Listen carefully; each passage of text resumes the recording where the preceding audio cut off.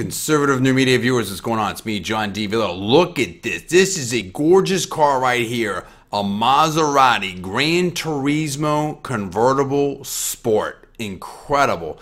Now, this is a very, very special car. It has an engine that was sourced from Ferrari, a 4.7 liter naturally aspirated V8, and it has 454 horsepower, 300 and I believe 84 foot-pounds of torque, 0 to 60 in 4.9 seconds. But the speed is awesome and the performance is awesome. But this car, in my opinion, is much more than just the raw performance numbers. Much more than just the speed and horsepower and all that type of stuff. Look at how gorgeous this car is. You've got the carbon fiber, you've got the paint, you've got the lines, the racing heritage. This car just has a sort of, in my opinion, passion and romance about it. Very, very impressive in this GT trim here. I mean, look at the wheels. You've got the skyhook suspension, 20-inch wheels right there. Pirelli P0s on this one. I mean, the cross-drilled rotors right there, which is awesome. And again, this is definitely a performance car.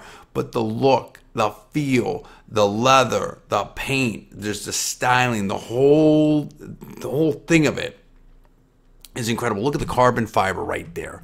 Look at the carbon fiber right there on the side mirrors, and then also on the door. Just nice touches. It's interesting because you get that blend of performance touches, but then you also have just how gorgeous this car looks. It's like an art piece. It really looks good. I mean, this is the kind of car where you could just kind of cruise down Palm Beach or cruise down Miami or cruise down Beverly Hills, and at the same time, you could take this to the track. That's what's so interesting about it. The carbon fiber behind there on the seating. You look at the steering wheel, the leather. I mean, this car just smells rich, luxurious, quality, in my opinion. So it's very, very cool. So that's kind of the way I would approach them for, a Maserati, in my opinion, is that it's the whole experience. It's not just the performance. There's some other cars out there that, frankly, in that price point are going to beat it in performance.